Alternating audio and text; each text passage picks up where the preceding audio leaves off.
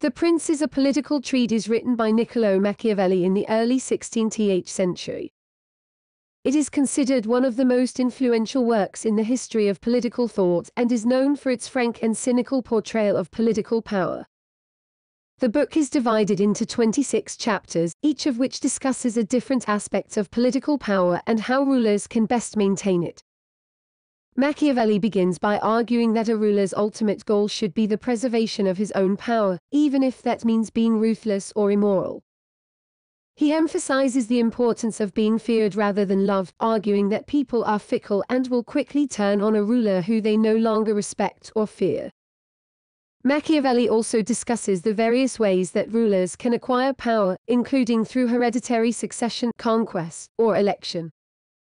He argues that hereditary rulers are often more successful than those who come to power through other means, since they have a built-in support system in their family members and loyal followers.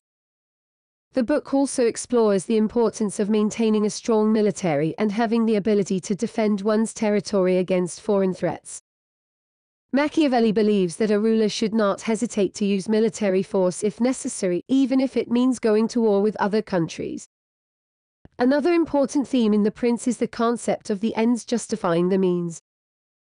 Machiavelli argues that rulers should do whatever is necessary to achieve their goals, even if it means using deception, betrayal, or violence.